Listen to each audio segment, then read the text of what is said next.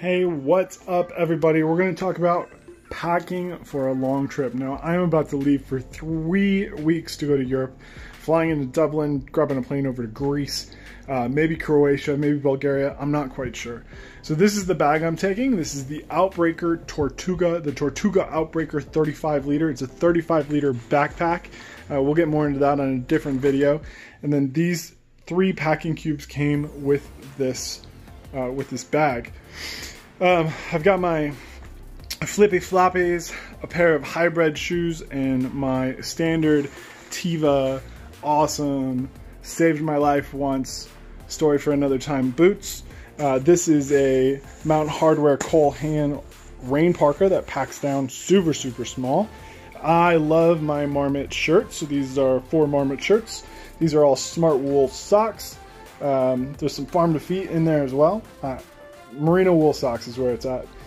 Buck Naked, the best boxers on the planet, hands down. Best boxer briefs made by Duluth Trading Company. Over here we've got my toiletries. We've got Oakley sunglasses, my regular glasses, my wallet, my passport, my international driving permit. This is my amazing tiny little converter. This thing's like a transformer. It turns into all kinds of different... It turns into everything you would need. I'll put a link in the description below. I always travel with earplugs. Normally at home I use natural deodorant, but I still got a bunch of old deodorant left that I've just been working through in my travel bag. This is Dr. Bronner's 18-in-1 soap. Maximum that you can have on a plane. I love this thing. I only ever use it for Dr. Bronner. If I need to do laundry, I just shoot some Dr. Bronner up in the washing machine. We're good to go. This is a man, I can't think of words today. You know, it's a neck sleeve. It's one of those sleeves for your neck. It's like a neck sleeve thing. I wear it on the plane. I use it as my eye mask. I use it as a beanie. The thing's awesome. I'll put a link in the description below as well. And then I've got a little bottle of mouthwash from a hotel. This is my cologne that I use if I want to get fancy. Some nose spray. I always bring 2 sets of contact cases. One of them is going to have contacts and fluid in it. The other one is going to be empty.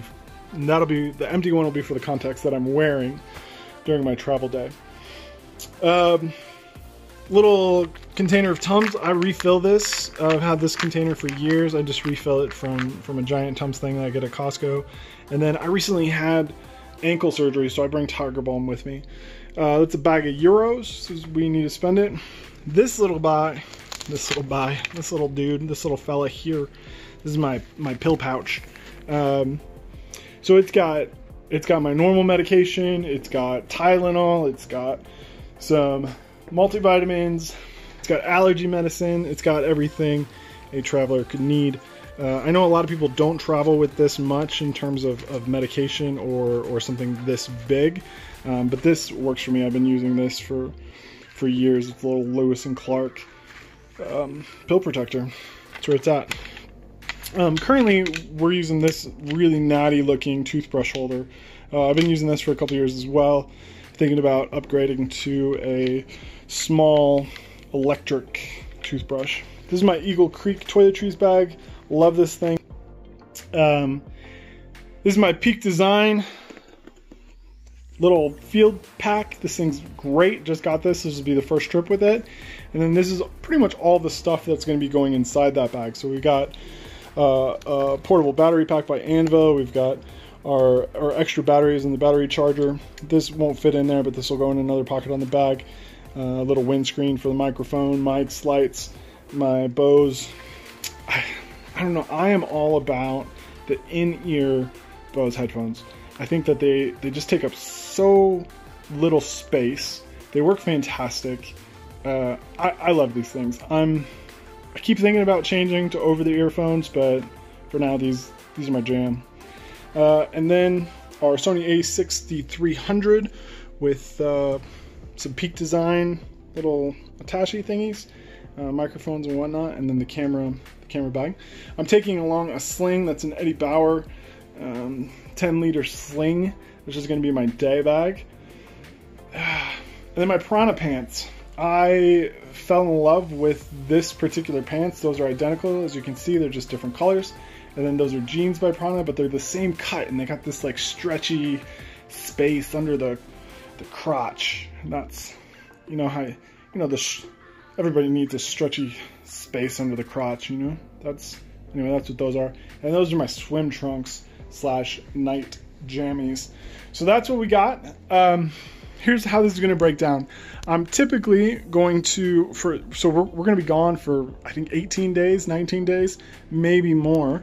And typically what I do is I lay out everything that I'm going to take, make sure that I have everything that I need. And then one of those shirts, one of those pants, and that pair of boots, and one of these socks, and one of these boxers are going to be what I'm going to wear tomorrow. So those are immediately going to get set to the side, and that'll be my travel outfit for tomorrow. Everything else is going to go into their cubes. So I'll show you how that works. Yeah. This is how you pack one backpack. That's how you do it.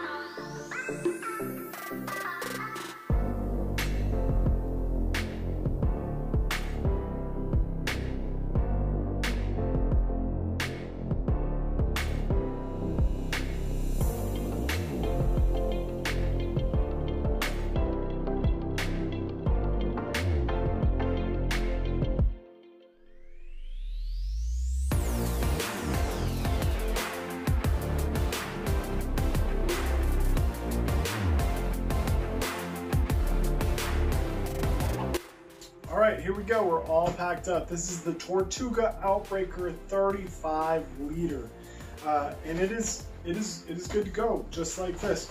I want to show you. I made a couple of changes from the time lapse. In the time lapse, you saw me stuff a bunch of stuff into that Eddie Bauer sling bag. I ended up taking that out and distributing it around through the different pockets. I want to kind of walk you through that really quick and then show you what it looks like on me. I'm 6'3", 230 pounds, so you'll get some idea of what a 35 liter Tortuga Outbreak looks like. I'm not going to go too much into the bag. I'm going to make a different review video for this bag after the trip. I just wanted to show you. Now, I've been one bag traveling for a long time, for about 15 years, and I know it's just recently really caught steam, but I have always hated roller bags and I've always hated checking bags. And so I've been doing this a long time. We've got about maybe 7 to 10 bags between my wife and I. And we get a new bag every year or two because we're addicted to it. This is my newest bag. I just got it, so I haven't traveled with this Tortuga. She has 3 or 4 Tortuga bags. I've had a Deuter that I've been a big fan of for a long time. I've tried the Air. I've tried several other bags. We're gonna make review videos a different time. This time is just about how much you can fit into a bag this size. So let me show you a little bit about how I organize this bag. Down here in this bottom pocket, this is where there's a pocket right here, which is very cool. Big fan. Again, gonna do a different video about this bag. But in there is my rain jacket, so it's nice and easy to grab and go. This top pocket here is where I keep my headphones. And again, this is why I like having just the small in-the-ear headphones. They're just so easy to grab and go and have in an accessible place. And in here is also my wallet. Now, I put my wallet in my bag the night before I go to the airport. And on the way to the airport, or when I get to the airport, I pull out just my driver's license because it's all I'm going to need to get through security.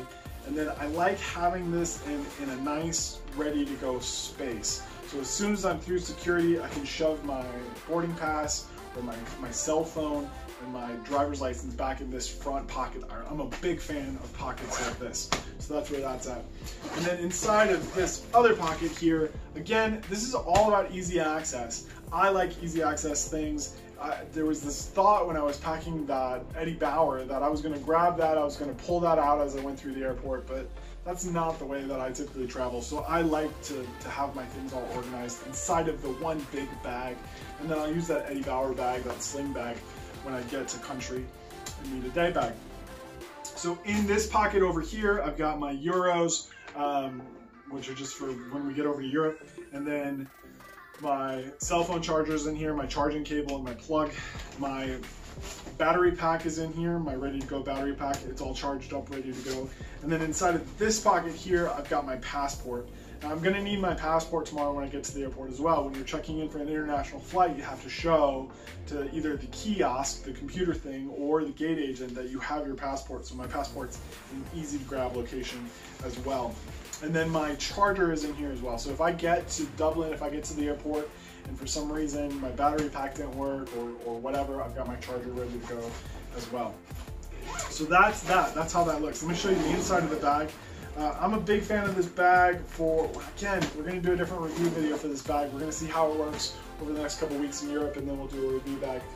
My wife is traveling with a brand new Tortuga set out, so we'll do a review of that bag as well. And then my mother-in-law is going with us, and she's traveling with a Cabin Zero bag, so I'll do a review video. Now I've traveled with the Cabin Zero. I love the Cabin Zero. Again, different video. Over in this water bottle holder, this is where I'm putting my little tripod. It's great. I like it. It holds it really tight. And then on the other side, my water bottle. I always travel with a water bottle. I hate buying plastic bottles. So this is my Hydro Flask. It's got water and it's great for coffee, which I frequently need. The other thing that I did, again, like I said, I took out the sling bag and I packed it down and pressed it on itself. So here's my sling bag, here's my camera, and its own little neoprene pouch. The other thing that's in here that I wanted to show you, let me take out the rest of the camera stuff is in here, is this pocket here has got my glasses in it and my sunglasses. And then over here is my toiletries kit. I need these things to be close. On those long haul flights, on those flights from the United States over to Europe or over to Asia or South America, at some point I'm gonna take my contacts out and I'm gonna switch to glasses. Sometimes I do that on the airplane toilet, or sometimes I do it in the terminal before I get on the plane. But I need those things to be easy to grab as well. So over here is my contact case, my contact solution. Over here is my glasses. I like that I don't have to go digging for these things. There's nice places close to the top of the bag for me to get into it. So that's it. Let me show you, let me throw this stuff back in here and show you what it looks like on my frame. Now again, one bag travels is the way to go, guys. I am 6'3", I'm 230 pounds. At one point, I was over 400 pounds, and I still only traveled with a backpack. I hate checking bags. Sometimes that means I have to wash my undies or my boxer briefs. Undies, that's an old word. Sometimes I have to wear my undies or wash my undies or my boxer briefs or my socks in a hostel sink or in the bathroom sink. But that's what that Dr. Bronner's is for, right? You just do a little squirt, you wash it up, you hang it up, you're good to go the next day. My clothes are way bigger than most people's clothes, and I'm still fitting into a 35-liter bag. Now again, the 35-liter bag is not the biggest carry-on size. Typically, like that 45-liter, that Tortuga Outrigger 45-liter, that's a maximum carry-on capacity. I like to travel with something a little bit smaller because I don't need that much space, and you don't either. So here's what a 35-liter bag looks like on someone that's my frame. Now Tortuga, they typically ship with hip straps. They love these hip straps. Tortuga's hip straps are these big, bulky, beautiful hip straps that I have absolutely no use for. It's very rare that I have a very long torso, so it's very rare for me to find a backpack where the hip straps are actually on my hip and not across my mid-torso. And so the first thing I do with a bag with hip straps is take them off, which thankfully you can take off really easily. So again, 6'3", 230 pounds. This is a 35-liter bag. I like it. I feel good. I've never worn this bag before. This is the first time. It's not heavy. The straps are nice. There's going to have to be some adjustment I'm going to have to do with this portion here, so I'm not choking. I'll have to pull those down. But this is what this looks like. It's sitting above my hips a little bit. It's above, my belt is right here, so this is above my belt. And so this is really just on my back, just my back. I think I could go all day with this. I really like it. I really like it. So this is enough clothes for me to be in Europe for just about 3 weeks. I have everything I need, plus camera gear. One bag travel is the way to go. And the world is out there, man. I don't know if you guys watch the news, but man, there's so much to see, and sometimes it feels like there's just so little time to see it. And when you watch the news, you feel like there's just less time every day, don't you? There's no better way to see the world than to get one bag, one backpack, one just grab and go. Let's see the world. Let's jump on the cheapest flight this weekend and let's get out there. So I hope this helps you. I hope that I gave you some ideas about how to pack for an extended trip. Have fun. This is the Adventure Via channel, by the way. This is the first of our travel channel, travel-esque videos. I'm really excited. We're going to be doing bag reviews. We're going to be doing some location reviews. And we're just going to be talking about how to get out there, how to see the world, and how to travel in the sleekest, slimmest, fastest, most efficient way possible. So yeah, welcome to Adventure Via. Subscribe, like, blah, blah, blah. I'll see you next time.